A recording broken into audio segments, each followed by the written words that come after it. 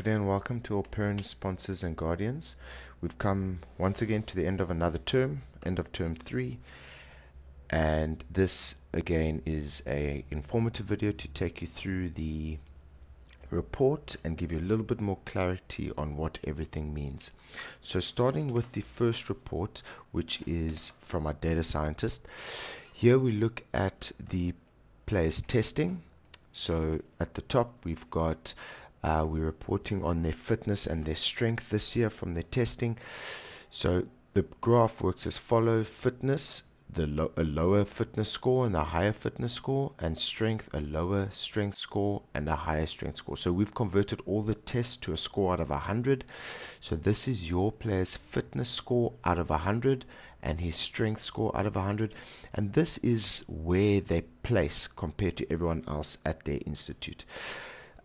This player in particular scored fairly well.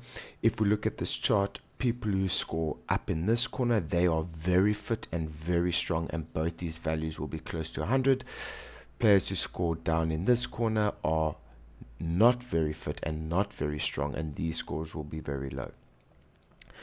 Here's the link that you have followed to view this video, and then here we've got our attendance chart again, where we've got the days attended at training, gym session, field sessions, days sick, and then the days injured, and the total possible sessions, and then the percentage. So that's been the same from term 1 to this term, so I won't go into that too much. Then we have all our testing charts over here.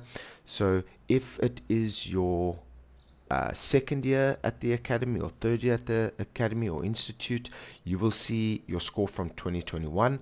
And if it's your first year, you're only going to see term 1, term 2 and term 3. You're also going to see 3 lines on the graph. This graph in particular only has 2, and I'll get to that in a minute, but your 3 lines will look like this. You'll have a green line which is the SA under 20 standard. You'll have a red line which is the position average, and then you have a blue line which is your score. You'll notice that a lot of them don't have term 2 scores, and that's because this testing wasn't done in term 2. My apologies if it was missing. If your score is missing, it's because the athlete was either sick or injured for that testing. So we look here, like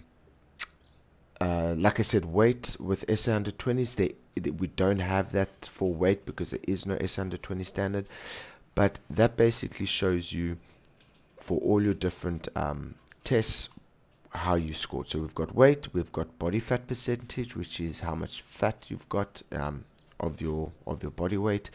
We've got max pull-up, so higher score is a better. So yeah, this player scored higher than the SA under 20 average. 1 rep max bench press. This player is slightly below the under 20 average and the position average.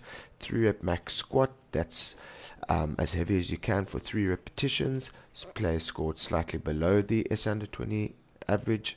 Vertical jump, higher score is better, like with everything else I just mentioned. So he's scoring here higher than the SA under 20 average. Medicine ball throw, quite a way below the SA under 20 average. Repeated sprint, here a higher score is better because we try and rack up as many meters. So he is slightly below the SA under 20 standard. And the Bronco, here we want a lesser time. So this chart is actually been flipped for you to make it easier. So the SA under 20 time is 5 minutes 10, and he needs to shave off another 13 seconds to get to that SA under 20 standard. Okay, that's it for the testing data and the gym data. We're moving on to the match stats. Now the match stats, this is a dashboard from the matches played. Now I'd like to remind you that it's not sometimes always possible for a match to be filmed, and if it's not filmed, unfortunately it doesn't form part of the stats. So the match count, if your player participated in games that weren't filmed and unfortunately could not be coded, they won't be counted. So this is Joe Soap. Joe Soap has played 18 games in total, 13 matches for the academy and 5 matches for clubs, for his particular club. If you're at the Pumas Institute or at the Cheetahs Institute, this will be slightly different. You will have your institute fixtures, so perhaps 13 institute games, and then if your player represented the union, you will have the union games. Looking at the stats, we have at the top we have our attack, then in the middle we have defense, and then we have breakdown at the bottom. It's quite simple. I'll take you through, but before I take you through, you'll see every stat has a per game.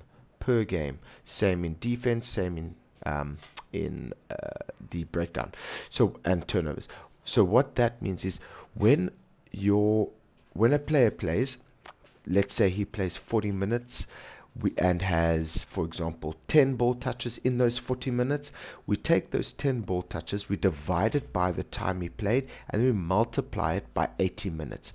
So these scores give us a comparative score where I can take a player who's played 40 minutes and compare him to another player who played 80 minutes to get a sort of full 80-minute score, which we call a per game score. So this is the average.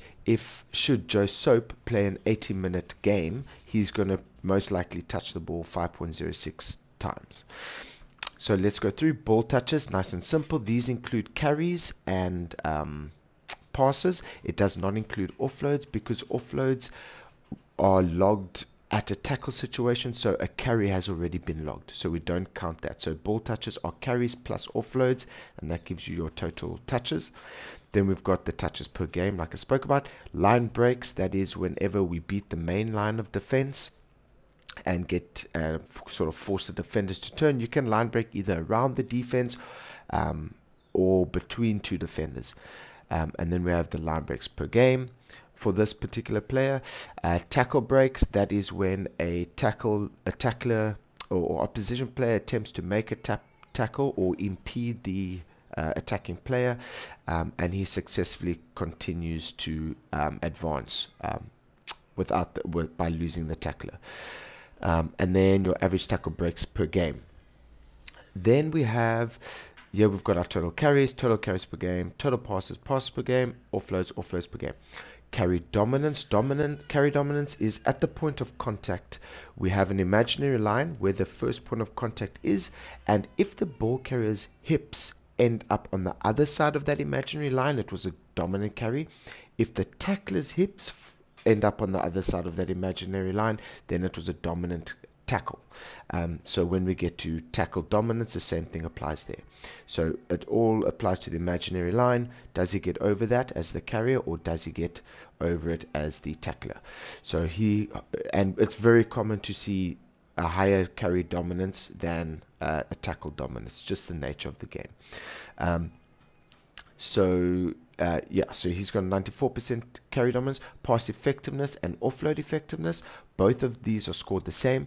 A pass or an offload is deemed effective if it arrives at the receiving player slightly in front of the player and in line with his trunk. In other words, in the bread basket for him to catch. It's not up at his face, down at his legs. It's in front of his torso, allowing for an easy catch. The pass effectiveness here is not dependent on whether or not it was caught. Then move along quickly, we go to turnovers. Okay, total turnovers per game. A turnover is when the opposition has the ball and the player successfully gains possession, thus winning a turnover. His average per game turnovers at the set piece, this is kickoffs. So catching our own kickoff, it is lineouts and scrums, mostly lineouts, because scrums tend to be a team turnover or forwards turnover.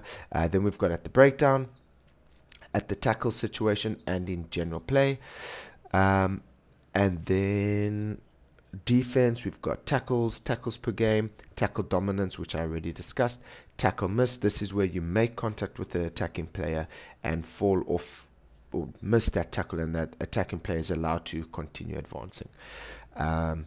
Then down to breakdown, we have our total cleanouts. So a cleanout is the action of taking a player out of the ruck. We have our total bridges. A bridge is an action of trying to secure the ball. So maybe someone comes to try and take you out and you stand and hold your ground and protect the ball, that is a bridge. So we have our total cleanouts. Our cleanout effectiveness was did the player effectively intentionally, or did he effectively clean out the player he was trying to clean out in his performing of a clean out. And a bridge, did he successfully stop did he successfully hold his bridge when trying to be cleaned out. And then we have our poach attempts. A poach is an attempt to try and steal the ball at the breakdown. And the success, his poach effectiveness, so that is the successfulness of his poach. Then we have our total arrivals, which in this case is 50, and his average per game. So this player will arrive at approximately 3 rucks per game. His total attacking breakdown arrivals are 31 and defense is 19. So that's all from me for this informative video. I hope this gives you a little bit more clarity, and always, as always, please, if you have more questions, please feel free to reach out to us, contact your program manager, and if he needs more clarity, he can contact either myself, Heinrich Panchik, or my colleague, Dr. Steve Den Hollander, and we'll be happy to assist as much as we can. Good luck for term 4, and stay nice and healthy during your break. Stay fit during your break, and we look forward to seeing you when you return. Keep well.